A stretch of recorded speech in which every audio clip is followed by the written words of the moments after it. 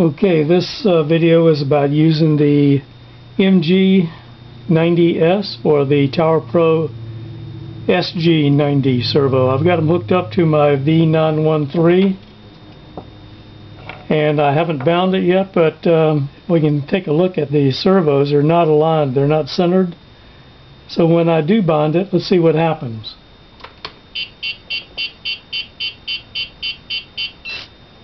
Okay, so they didn't go to the, well, they're not centered. So you do have to pull the servo arm off and recenter it. So it's 90 degrees to the direction of travel, or as close as you can get it.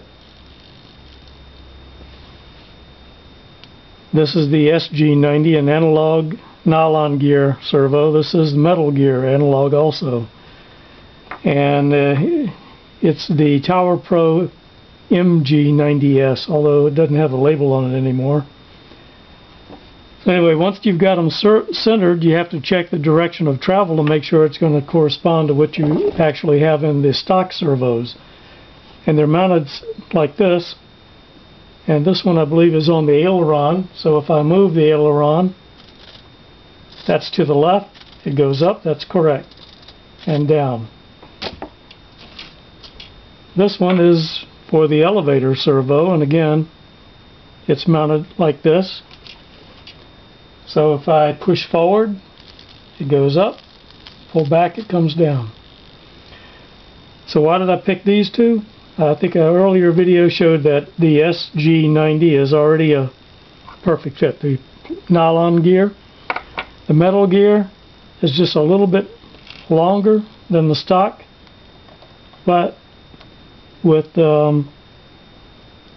enough clearance here, I think, to make it work. So that's it. And just make sure whatever servos you do get not only have the right direction. These arms may not fit the stock arms. You may have to use the ones that come with it, and you want to make sure that you've got them long enough. If not, you can always add an extension to them, like I did with these. You can use almost anything to extend it, and these are nothing more than the small screws that come out of the back of these servos. I always keep them. You can put them in there and then cut them off, super glue the whole thing, and you've got an extension if you need it. I don't use them on this one. I could. That's it.